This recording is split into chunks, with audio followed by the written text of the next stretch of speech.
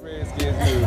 We're here live at Draft Fest, FedEx Field, 2018, speaking with Diane Cheeseborough, Redskin insider that we always have on our show.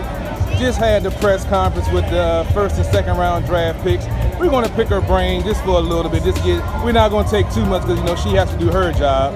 So we're going to get a little info on how she feels about these two young prospects that's going to help this team out. So I'll let you take it away, Diana. What's your first impressions of these young studs coming to the Redskins this year? I have a really good first impression. They're both really seem to have their stuff together. I really like. I think as far as pain is concerned, it's going to be immediate, and some of that may be just because of the familiarity with Jonathan Allen. I think that charisma, chemistry, I should say, could go a long way. I felt like saying welcome to Washington. We're not an easy market, for some of these young players, because we just ask what we need to ask, and he handled the questions about the questions that were asked of him at the combine really well.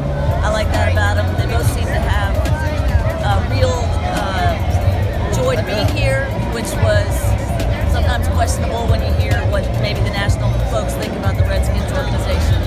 But yeah, they're going to bring a lot to the table.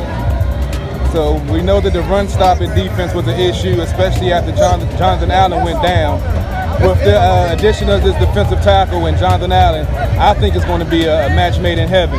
Do you think it's going to be an immediate impact with these two, or you think it might take a little bit of time with the transition the Redskins are going through with the youth on the line? I think as far as pain is concerned, it's going to be immediate, and some of that may be just because of the familiarity with Jonathan Allen. I think that charisma, chemistry, I should say, could go a long way. Darius is a kid that runs mad.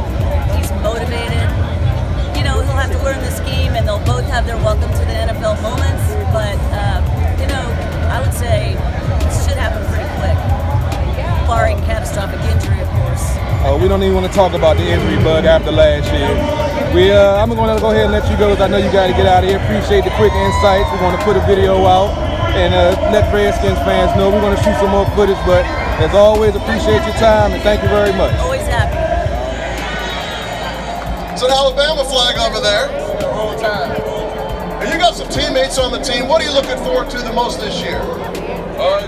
Just getting a chance to be back with them, just like the old days, getting back to work and just the grind. You know what? One final thing with the round that we're going to bring up. Darius, guys.